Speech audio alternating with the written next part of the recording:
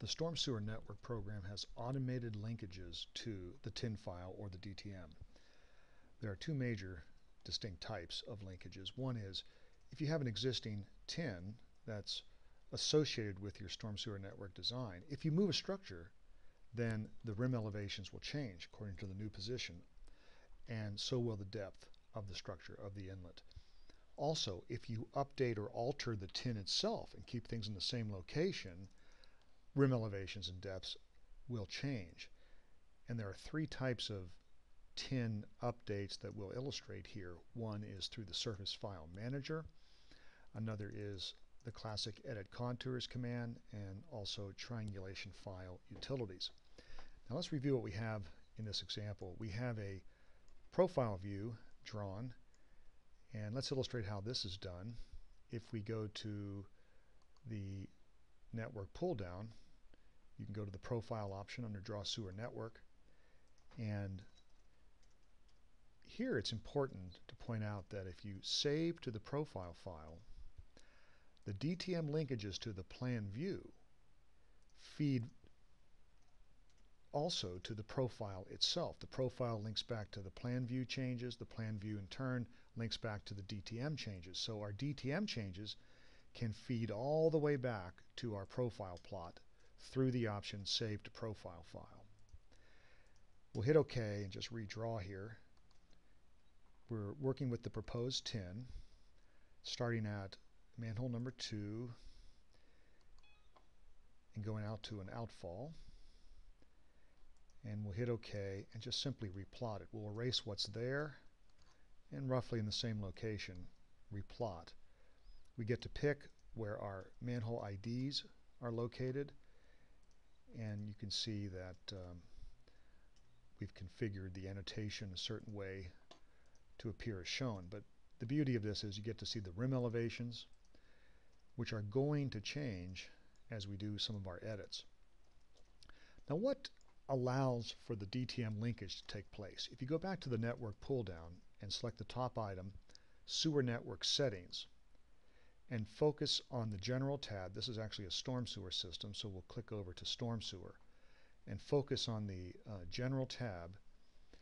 You'll see midway down that Link Sewer Network to Reference Surface in Centerlines is turned to Prompt, which is a prompted form of being on. It can be completely automatic, where you're not asked to activate it or not, or it can be off.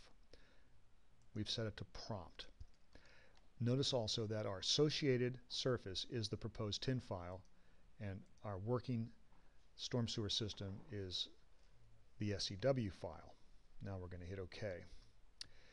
Also, let's point out that this is a 3-branched storm sewer system feeding into a lagoon at the outfall in the northeast corner of the site. Actually, it's the southwest, because our north is twisted to the left there with the twist screen option. We would also point out that the blue areas were hand-drawn watersheds feeding into the various inlets. Sometimes, if the DTM is simple and perfect, you can let the program calculate these watersheds and compute the composite runoff coefficient feeding into the inlets.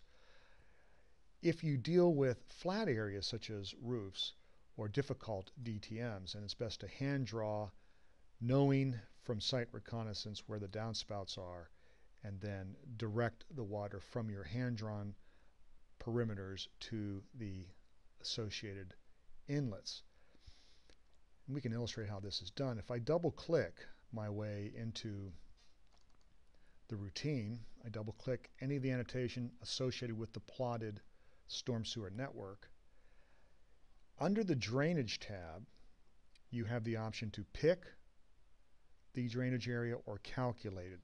With our hand-drawn areas, we would choose the option Pick on one of our perimeters, and it auto-calculates the runoff coefficient. In this case, consisting of a building area, and then the default runoff coefficient is for the concrete paving on this gas station site. If you go to Select the button opposite runoff coefficient, you'll see there's only those two areas, 0.85 for your building area and 0.90 for the unassigned or concrete paving, leading to a 0.87 composite runoff coefficient. That composite calculation is done everywhere, no matter how complex the land cover breakout is. Now we're going to close this and not save any changes and go illustrate some of the DTM impacts. Let's focus first on item 1, moving a structure, changing the rim elevations. What I'm going to do is move manhole or inlet number 1, which currently has a 1003.42 rim elevation, also shown in the profile view.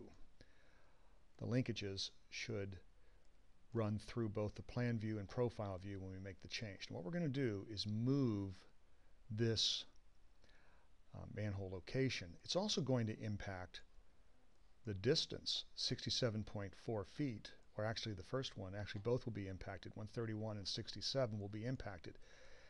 131.27 will probably get shorter, because what we'll try to do is move this manhole to the left and make the first run of pipe shorter to illustrate the change. So we double click again to get the docked dialog, and then we'll go downstream or back upstream to manhole number 1.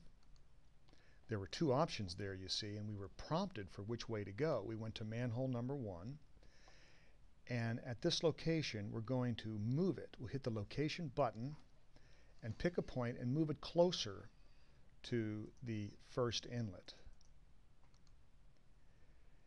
And you can see that already it's updated the plan view distance to 124.47, so that has already changed. And now when we hit close or save, followed by close, it recognizes there's a change, triggers back to an update of the profile view, and we say yes to all. Profile should have changed, and lo and behold, we have a different rim elevation and a different matching annotation of the length of pipe, both into manhole number 1 and out of it. So that is one form of change. You've moved on an existing DTM to a new location. Things like distances and rim elevations change automatically. Now another form is where you change the tin itself but keep things where they are. So let's focus first on updating the tin by the Surface File Manager referencing manhole number 2. For this we go into the Civil module, the Surface pull-down menu, and select Triangulation Surface Manager, top item, and be sure we're set to Proposed as our active tin, set that current. You can choose to edit within this command or hit Done. And if you hit Done, you simply go back to Surface File Manager and go further down the pull-down list. Let's add a point. Let's add a point near manhole number 2 and raise the elevation there. Note the current elevation is 1005.21. We're going to go in the area of the triangle enclosing this manhole inlet, pick a point, and raise it to 1006.3. And that has created a new 1006 contour that didn't exist before. We'll hit enter. That's the only edit we're going to do to illustrate the point.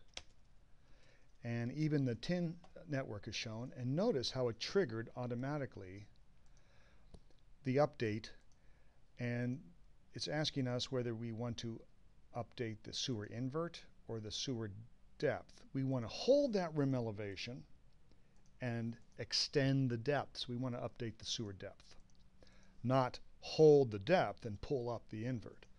So we'll update the sewer depth here.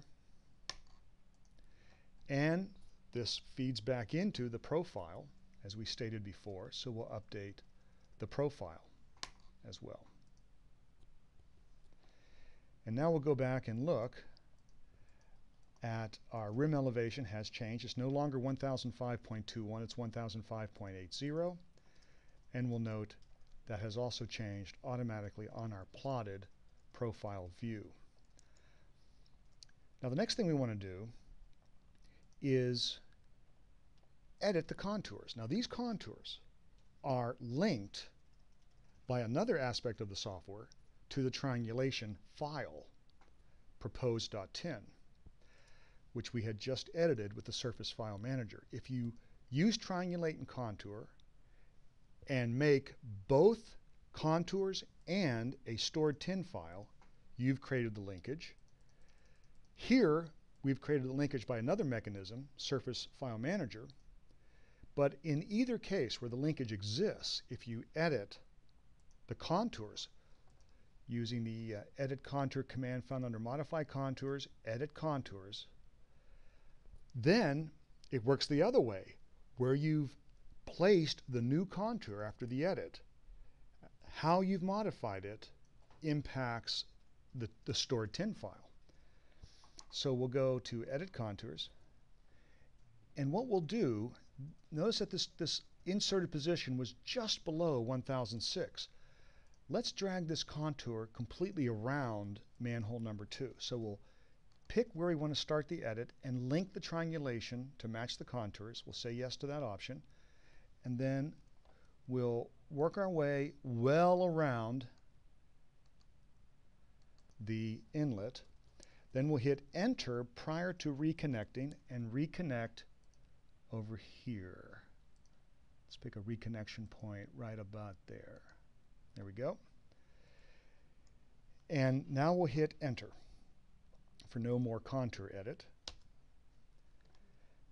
And here it again has triggered the update, and notice that the manhole position is now above 1006, and we want to update the sewer depth and use that current rim elevation, keeping the invert elevation at the same position. So only the depth changes.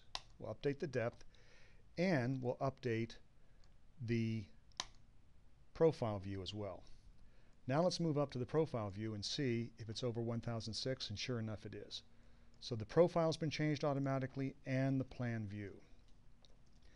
Now, for simplicity, I'm going to go to the View pull down and freeze the contour and tin layer.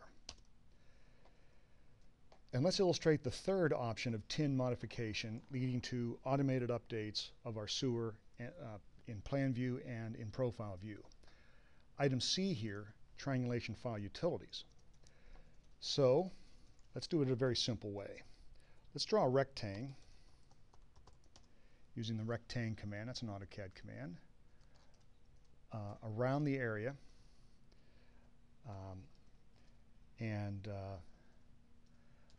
we have that perimeter. Just a second, I'm going to undo that and just draw a polyline around that. I'm in some kind of layer. Just a second, I'm going to View, set my layer to another, and draw a polyline in this new layer. There we go.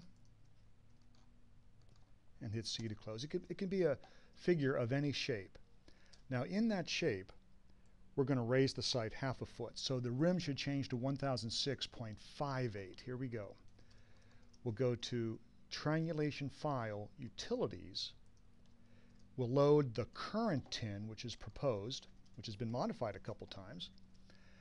We'll pick the bounding polyline. The area of focus is just this perimeter right here. No exclusion polylines at the command line. We will then hit the next button to move on, and we'll add a value of 0.5. And then save it back as proposed tin. Replace the one that's there, tin file saved. Now hit the exit from tin file utilities. Again, it has triggered the update, and the manhole number 2 is now 1006.58. Update the sewer depth and update the profile. And you can see in plan view we are changed, and going back to profile view we are changed there as well. So we've illustrated the linkage of the tin to the storm sewer network, which can be set up to flow not only into the plan view annotation, but all the way out to the profile view.